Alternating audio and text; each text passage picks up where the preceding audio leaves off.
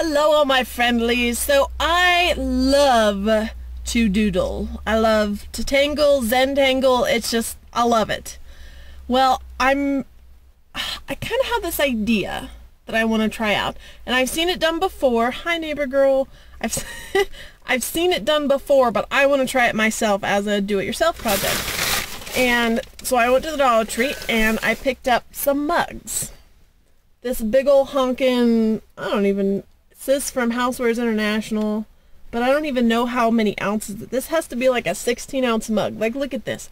It's the size, I can hear the ocean.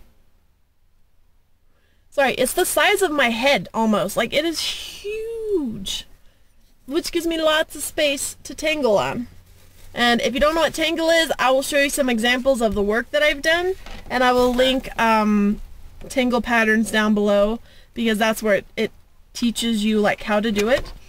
And then I picked up this really tall skinny one. I have some ideas for like really long floral pattern going up, and I'm not sure about the handle, but I have that pattern.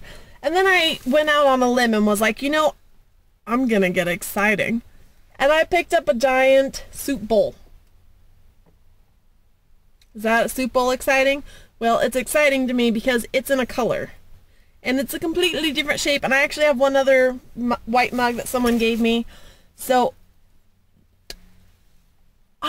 so excited that I got these. When I actually get my design on, I might do a video of me like doing the design, and then I'll teach you guys how to actually bake them, because it's really easy and they're great for gifts.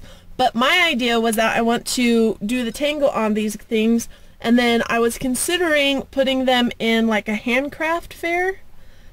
We have a lot of them all over. Oh, so many all the time. But my grandmother-in-law, Grandma Marion, she has helped with mine and my sister-in-law's photography business by manning the booth when either my sister-in-law or I couldn't be at the booth.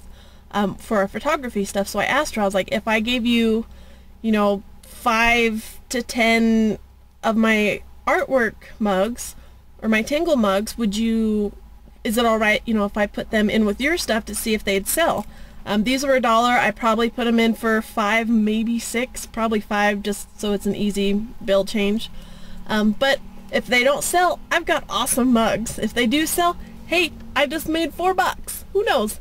Anyways, so here are a couple of pictures and of what Tangle is, some of the Tangle that I've done.